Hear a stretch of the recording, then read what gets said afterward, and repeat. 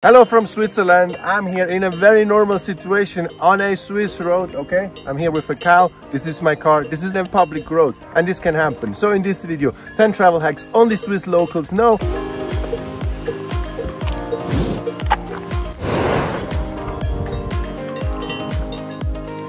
So let's start directly with the first point. And do you have the list?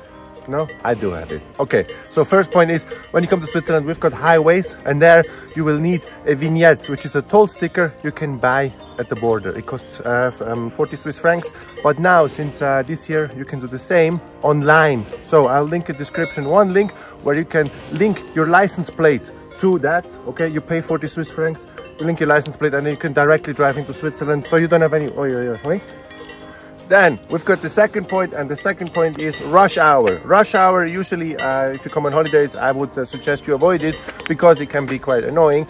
Normally in the cities, it's usually from sometimes even 6, but starting 7 to 9 a.m. and then again 4-ish, starting 5 to 7 definitely. But there's one thing, even the cows, they have rush hour, okay? When they come back from the pastures, what they do is they usually, because they're trained a little, they will usually wait at the field, okay, for the farmer to come, and then they walk back to the stables when they're down in the valleys, okay? So sometimes even then you will have rush hour with cows, which is quite cool. It's quite it's a unique experience, and I think you will love it when you experience it. And if you do not have rush hours, then you might have mountain pass closures. I'm here on a small mountain pass. It's not a very known one. In the canton of Obwalden, and it's not closed because a cow is standing in the middle, but in winter there is snow, and it's a huge deal to actually maintain that during winter, to clear the snow all the time. So it's basically impossible. Usually closes with the first kind of snowfall, and then in spring it sort of depends how quickly the snow melts, how much snow there was. So you cannot say, oh, it's open in April or in May. So it sort of depends how the snow situation was as well in winter. It can close earlier when there is huge amounts of snow falling, okay? So what you can do when the mountain pass is closed, in Switzerland we have got car trains. That is basically a train that goes through the mountain, and you can drive with the car on the wagon, okay? And then you will ride through the tunnel. It usually costs, yeah, around 30 Swiss francs. If you're afraid of mountain pass driving, this is an option you can do as well in summer, but in winter you sometimes have to do it. Or if you don't do it, you have to make big detours, especially this is the case when you go to Valais. You have to ride all the way to Lake Geneva to go around, and that's basically for some it's great because they love driving. For some it's a really big deal, so car trains is the solution. And when you are driving so much because you took a deviation, you ask, well, I have to fill up again. And then here's another hack.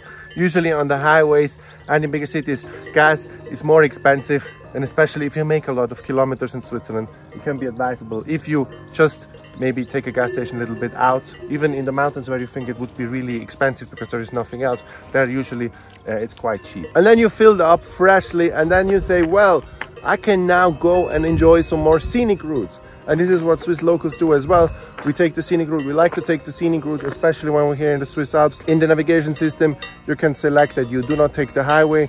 In some locations it's not so nice, but in the Swiss Alps cantons it can be very nice to do that. So you have encounters like this one, and it's absolutely fantastic. So as you know, parking can be really expensive in Switzerland, but there can be one way around it, and I will show you of course as well. But it's a little bit difficult to explain, so I'll have it linked in the description down below. Okay, we're talking about this one here. This is the blue parking disc, or we call it blaue Karte in Switzerland. There you can have the chance to park for free sometimes, and why not use that advantage? You can purchase this card, supermarkets, gas stations. Can you hear this?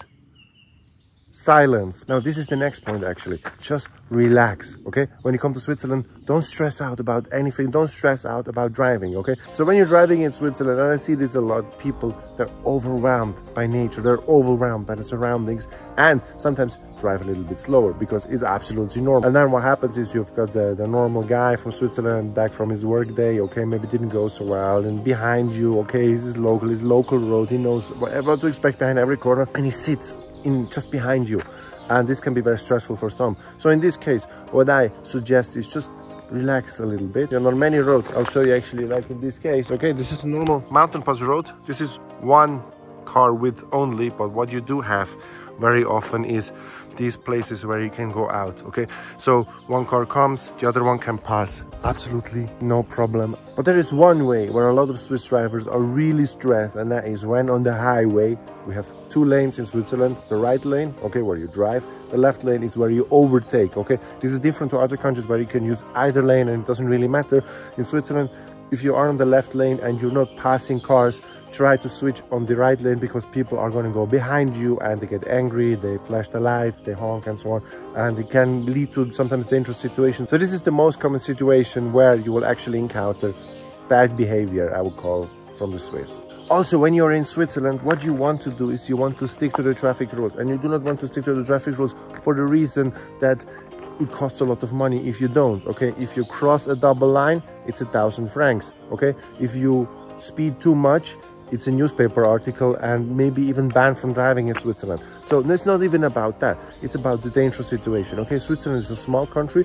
It's got a lot of corners, okay? It's got a lot of situations where you cannot really tell what's behind the next corner. You cannot really assess the traffic situation when you don't know what to expect. But what you can expect is a better travel experience when following this channel. See you soon around in Switzerland. Bis bald und tschüss.